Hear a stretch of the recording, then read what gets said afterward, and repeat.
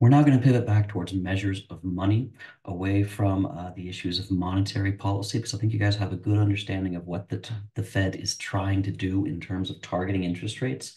And now what we want to do is explore some of these assets that maybe we don't think of as money and how they can behave in a money-like way. So if you're working for Amarillo National Bank, if you're working for Bank of America or Goldman Sachs, you need to be aware of how some of these assets behave in a monetary fashion. And a really good starting point for that lately has been cryptocurrency, specifically Bitcoin, because it brings up a lot of questions regarding how a money rule is designed, what affects a very fixed monetary policy, and Bitcoin is a very fixed monetary policy, may have on the volatility of a currency.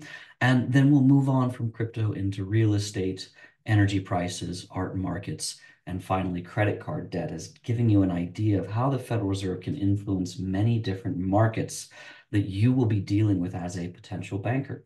So what I want you guys to remember, of course, is always put money into kind of these two parables of problems, being the problem of inflation. If you've read the Dionysius of Syracuse paper, for example, that should be posted on Blackboard earlier on. I'll post another copy up, or the DC Babysitter Co-op, which is deflation. Now, Dionysius, what he did in order to pay off his debts was he printed up a bunch of new coins with his face on them. Okay, here we are. I have doubled the money supply, and he was able to pay off his debts. But of course, that led to an inflation tax, an inflation cost imposed on the people of Syracuse. The DC Babysitter Co-op is a story in the 1970s regarding a group of young policymakers moving to Washington, D.C.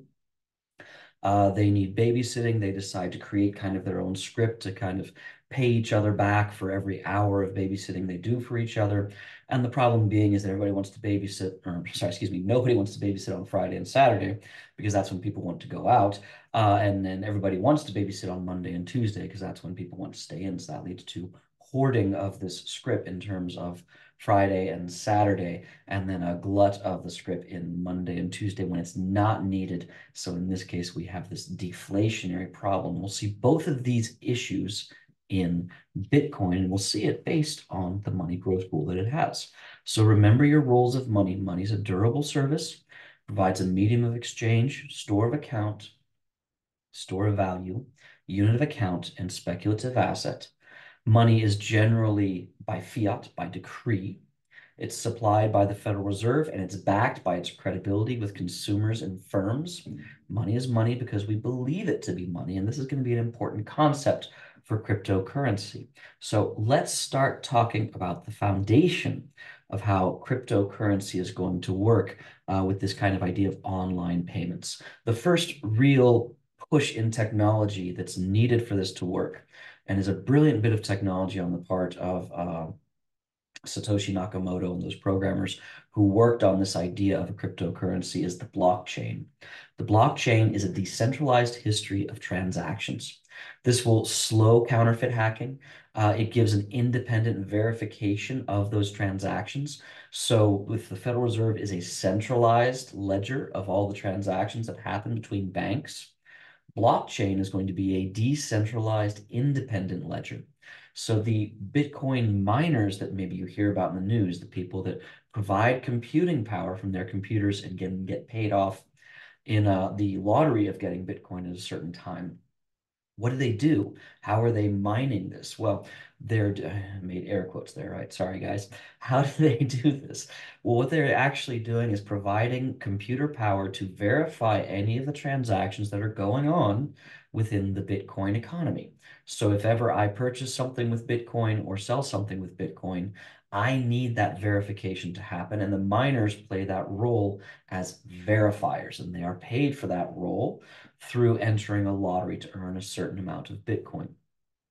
So this money supply, by the way, is tied to the number of transactions made, right? There's more Bitcoin being mined because transactions are going on.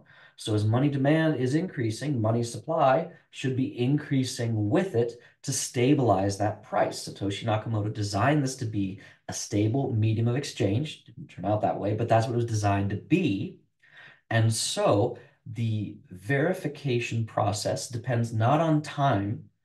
There's no real seasonality in Bitcoin unless there's seasonality in Bitcoin purchases. Everything depends on the number of transactions being made and the speed of those transactions going on. So this again is assuming Bitcoin is purely a medium of exchange. There's a nice Fed out of the Dallas Federal Reserve in their Financial Insights newsletter back in 2017 that describes in visualization how this works. You've got the Fed being a centralized ledger, a centralized system of transactions, whereas Bitcoin would be this decentralized system of transactions, right? So it's a good paper, by the way, if you want to look that up. So let's talk then about these money growth rules. The overall goal, of course, was stable prices, stable inflation to provide a medium of exchange. And the way that Satoshi Nakamoto and other Bitcoin users have described this as its Friedman's K% growth rule, which should theoretically be one of the most stable money growth rules you have, as assuming velocity is zero, which it's not, but okay, assuming stable money demand, then what we have is inflation being influenced by money supply. So this is that Friedman quote of inflation is everywhere and always a monetary phenomenon. So we're not using a Taylor rule approach where we look at inflation and output within the economy and then we raise or lower interest rates based off of that using money supply. We don't have a demand side from this or a supply side from, well, necessarily, yeah, we don't have a demand side necessarily. We have a supply side from this. Um, what we have then is Bitcoin is supposed to grow at a stable rate. Now, if it followed Friedman's rule, then that would mean, okay, it grows by 2% every era, no matter what. But that's not what Bitcoin actually does. It's not a Friedman money growth rule. Okay, so anyone that blogs or writes articles about this saying that Bitcoin is based on a Friedman money growth rule, they're actually wrong. It's not. It's based off of an approximation of the gold standard. It's based off of actually a misinterpretation of the Friedman money growth rule. Because what Bitcoin does is it places a limit of 21 million in total supply. So this is the algorithm's equation. It's quite nice that 210,000, when we add on some of the zeros from what's being done down here, right, it's going to be 21 million. 21 million is the hard limit. So Bitcoin is going to grow up to that 21 million and then stop growing. That's not a Friedman K% growth rule. That's a gold standard. That is we are mining into this, right? There's that mining term, right? We are mining into a certain amount and our mining efforts will speed up or slow down based off of what's going on with the transactions. So this is not a Friedman rule. There also, by the way, in this case, in the calculation of it, notice we have no interest rates. There's no output gap. There's no explicit inflation target. This is not a Taylor rule either. All right. Everything is based off of the number of transactions and the era, this I era that Bitcoin is within. Well, what is an era? So miners, when they provide this supply, get paid off in Bitcoin. In an era zero, they earned, let me go ahead and find the number. There we go. They earned 50 Bitcoin for mining it, which 50 Bitcoin today, you're like, oh my gosh, 50 times 60,000, right? Because $60,000-ish right now. Um, I'll have to check this morning. I haven't checked this morning. 50 times 60,000, that's a lot of money. But back in era one, Bitcoin was actually maybe worth 10 cents, 50 cents, maybe it was a dollar. So that was, okay, you get 50 bucks for it. Now, of course, the price increased. There's more incentive to mine then, right? So you get more miners jumping in to verify these transactions. But once we get to a certain number of transactions, which is measured by what's called a block height, once we get to a certain block height, this cluster of transactions, then we will get to a halving period.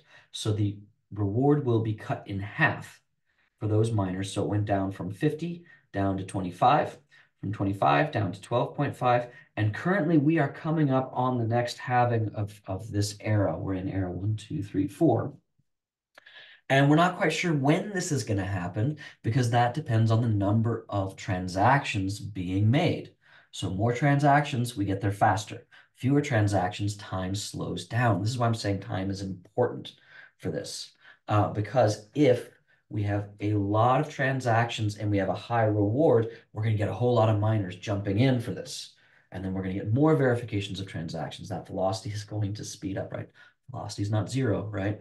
So this money supply is actually going to speed up in terms of what they are producing. Theoretically, the idea is supposed to be let me go ahead and start from the current slide here. What is supposed to be is we start off at this point here with the dollar to Bitcoin price. And as we get more transactions, right, as that money demand increases, that money supply increases proportionally with it. And that creates stable money demand. So Bitcoin being adopted slowly will lead to a stable fluctuation in these exchange rates, which, as you know, didn't happen. What actually happened with Bitcoin? Well, money demand was much more volatile, and the money supply production could not keep up with it. So here we have this huge increase in money demand, but less money supply. Okay, how is this working, right? Imagine this. If I take Bitcoin, and this is me using Bitcoin to buy pizza and soda and rent a movie every Friday night with my kids. And I expect it to stay at that same price, so I'll go ahead and spend it. I'm not going to hoard it. I'm not going to do this DC babysitter co-op deflationary business. No. What I'm going to do is I'm going to spend it because I know I'm not going to get more return from holding on to it. I'm not going to speculate with it, right? But if I believe that price is going to go up, I'm going to hoard that Bitcoin. In fact, I'm going to buy a lot of it, right? And hold on to it. But then I'm not selling a lot of it either. I'm not using a lot of it for those transactions as well. So that money demand is actually going up uh, quite a bit. But then the money supply based on lack of transactions, right? I have a lot of demand for Bitcoin at a very high price because I think it's going to go up in price, but I'm not going to make those transactions with the Bitcoin I am hoarding. So that is not going to translate into the mining of the money supply and the verification. So we have an unstable money demand. We have massive speculation. So Bitcoin, while designed to be a medium of exchange, became a speculative asset through how we use it, and not to rip off of Friedman in accordance with the purpose of those who founded it. Interesting how that works, right? So how would Bitcoin die if it ever were to die? Well, this is what the death of a money would look like, is you have very, very high, say, money demand and high money supply, and then money demand crashes such that if we extend this line, we can see a negative price, right? Which if it's negative, hey, people aren't going to hold on to it. They're going to sell it off, right? Zero is better than nothing, or they'll just, get rid of it somehow. So what I want to do is give you guys an idea of what Bitcoin inflation looks like. But you know what? Let's do that with the next video. I think we've done a good job so far in this one of talking about the theory behind Bitcoin. I'm going to post this and then we will move on to the next video once I find my stop button.